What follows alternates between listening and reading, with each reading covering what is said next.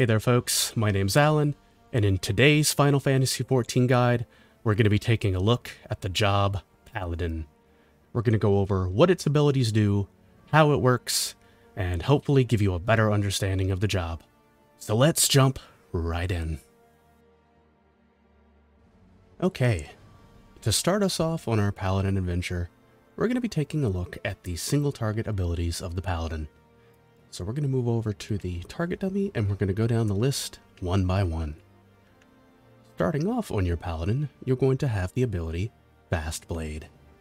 This is a 200 potency ability and it's your general combo starter. Now that is going to combo into Riot Blade, which by default has a 100 potency. However, when comboed off of Fast Blade, it jumps up to a 300 potency with an MP restoration. So you would hit Fast Blade, and then you would get your combo to Riot Blade. Now, this is going to open up two combos depending on your level. The first one is going to be Royal Authority.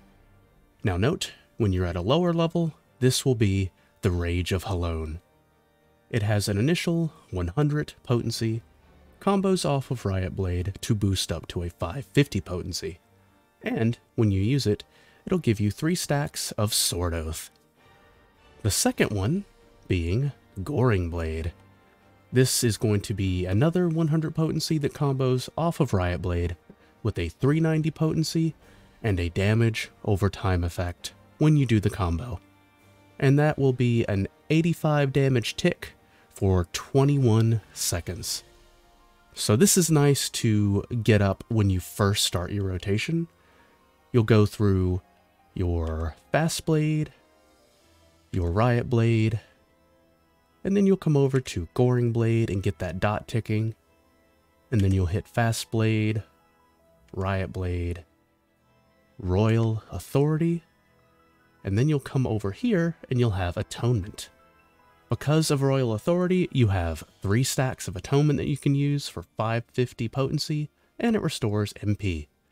This can only be used under the effect that is given to you after using Royal Authority, which is named Sword Oath.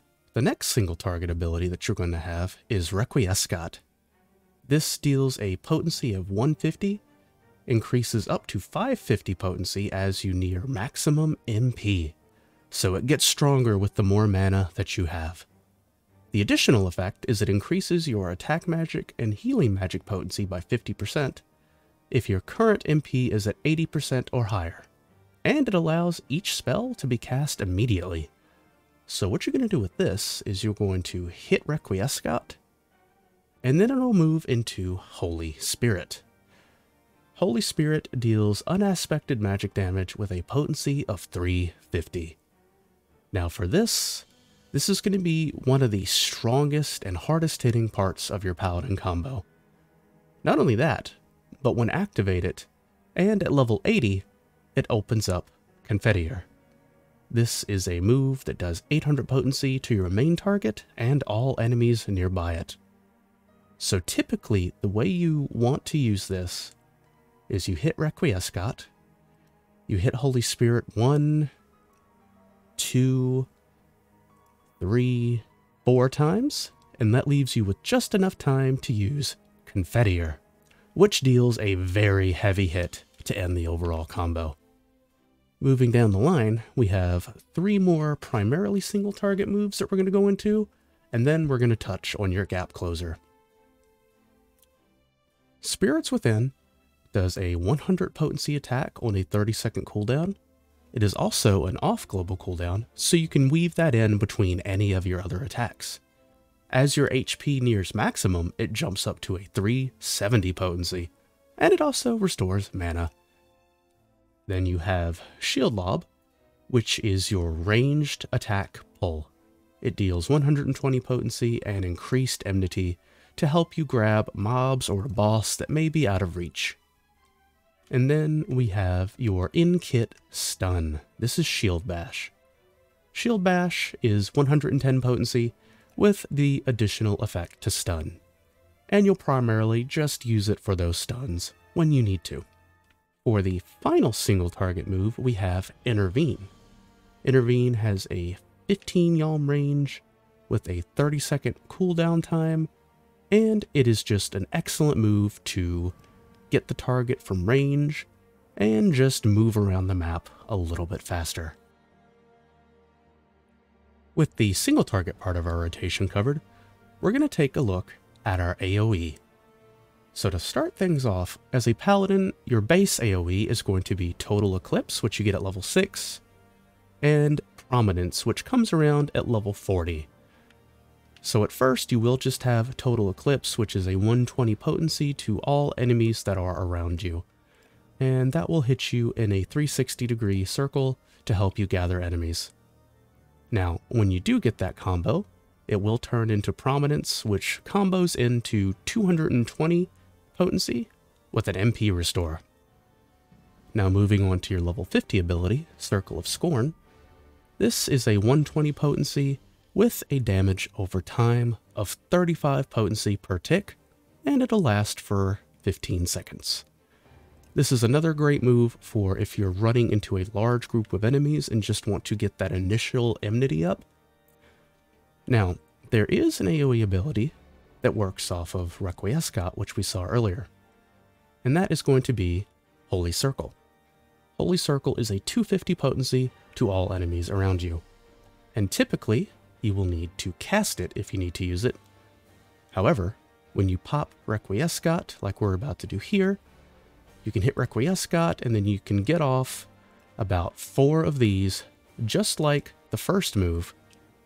And once you get that first one off, you can hit Confettier for a large AOE strike. But that is going to cover your basic AOE as a paladin. It is about 4 to 5 buttons if you count Confettier, but they all will get the job done for you. Next up on our list, we're going to look at your defensive and your one offensive cooldown that you're going to want to familiarize yourself with as you go through your journey. The first place we're going to start off is Sheltron, and it costs 50 oath gauge. Now, your oath gauge is this blue bar here. When that gets to 50 and 100, you can use Sheltron. And upon use, you will get 6 seconds where you block all incoming attacks. This is your Paladin bread and butter defensive ability. This will be the one that comes up the most, and the one you end up using the most during any encounter. Moving on, we have Rampart, which is a shared role ability. Rampart is a flat 20% damage reduction on a 20-second duration, and it's just very good if you need to soak a little bit extra damage. Then we have Sentinel, which is your strongest percentage base Paladin cooldown, which is a flat 30% damage reducer by 15 seconds. Also another good ability for if you're taking a heavy hit or just room-wide damage is very high. Then we're going to have Divine Veil. Upon recovery of HP via healing magics cast by yourself or a party member, a protective veil is cast on all party members within a radius of 15 yalms. This barrier will prevent damage up to 10% of your maximum HP. So this is really good to help out your healers and your team. So you toss this up during a period of heavy damage, which allows a healer to heal you to trigger it, or our next ability, which is Clemency. Clemency is not a cooldown per se, it is a flat self-heal or a heal that you can use on your party members. It has an intensely strong potency of 1200, and if you use it on a party member, up to 50% of the restored HP goes to you, which is very nice. And then we have Passage of Arms. You can think of this as your big iconic ability, as it has the most flair to it. It'll increase your block rate to 100% and creates a designated cone behind you, which party members can pile in behind you, and they will only suffer 85% of all the damage going on in the room. This is one of your big party protection cooldowns that you can pop when the boss is about to do their powerful room-wide AoE that you'll typically find in raids, or if you're in a dungeon and you just need some extra shielding. In terms of your damage, you're going to have Fight or Flight. a 60-second cooldown that increases your physical damage dealt by 25%. Now this will not work with your Requiescat or any of your special spells like Holy Spirit or Holy Circle. So typically, if you're going into a fight, I like to pop my fight or flight first, and then begin my rotation. This will buff up all of my physical strikes, and I believe it also works on Circle of Scorn. Last, but certainly not least, is Hallowed Ground. This is your big I don't want to die button. Sitting at a 420 second recast time, this renders you impervious to most attacks for 10 seconds. Essentially what this does is 90% of the attacks in game, you, for that 10-second period, will be immortal. That being said, there are exceptions. Certain boss mechanics will break through this, but they do not happen terribly often. So if your healers are down, or if your healers are struggling, or if you just think there's a hit that's about to hit you and you might not survive it, Hallowed Ground is the absolute I won't die button. So keep that in mind. Use it sparingly, but also use it when you need it. Lastly, we're going to touch into some things that I consider to be utilities. To start things off, we have Cover. Cover is an ability that allows you, the Paladin, to take all damage for another party member for 12 seconds. It takes 50 of your oath gauge, and it can only be used when a member in your party is closer than 10 yalms. This will not activate with certain attacks in the game. As mentioned with Hallowed Ground, there are always exceptions. So this will allow you to save a party member.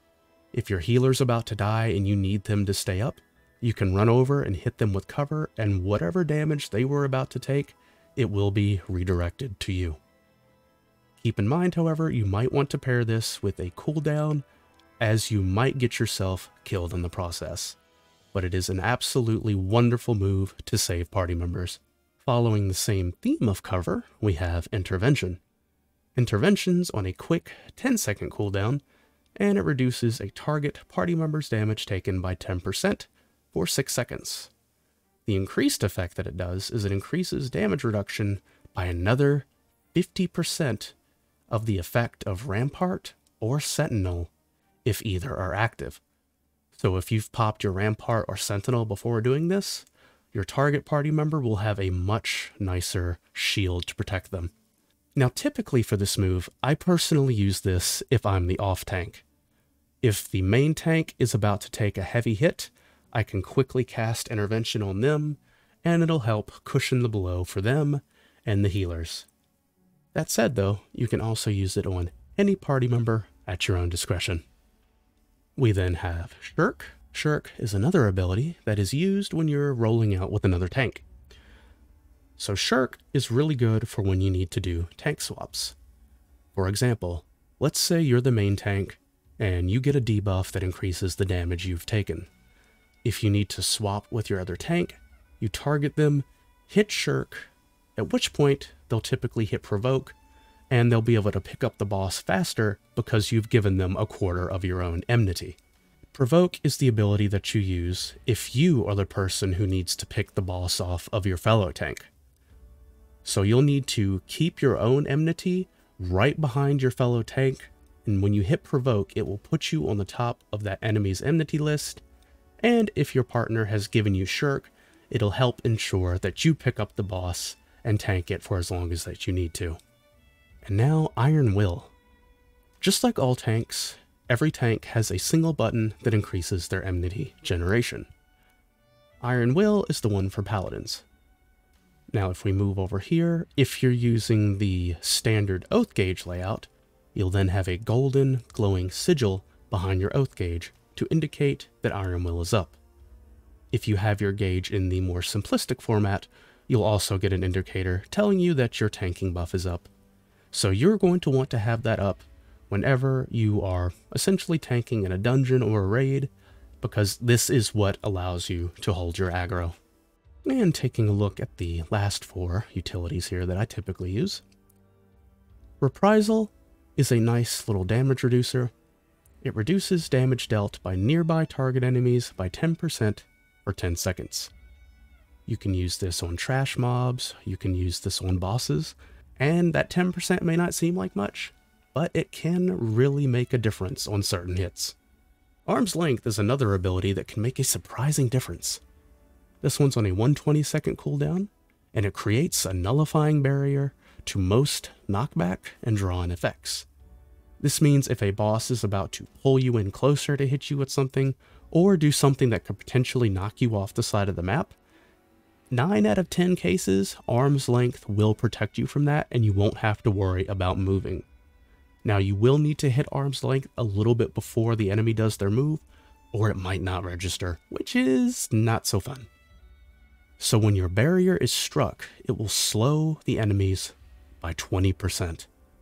From my observation, this does not work on boss mobs. However, if you're in a dungeon and doing big pulls, this can slow down the trash mob's attacks and make it a much easier experience overall. We also have Low Blow, which is another stun. As Paladin comes with a stun of its own, I typically don't use Low Blow as often, but you can still find places to weave it in here or there. And then we have Interject. Interject is a nice interrupt to cancel out an enemy's spellcasting. So if a boss or a trash mob is casting a big spell that's either going to paralyze or hurt the party, you can hit Interject and that will silence that ability, as it were. This is going to cover our basics to the Paladin job. Now, this was done from a level 80 perspective. However, the guide should be able to still help you get an idea for how your abilities fall in line, also how they're used as you level up through the game. If you do have any questions at all about the Paladin job, please let me know in the comments section below, and I will answer them as soon as possible. The support to the channel lately has been huge, and we are steadily growing, so I want to thank you all for that. Each view, each like, each subscription, it helps us grow tremendously. And with that said, I'll catch you all in the next video.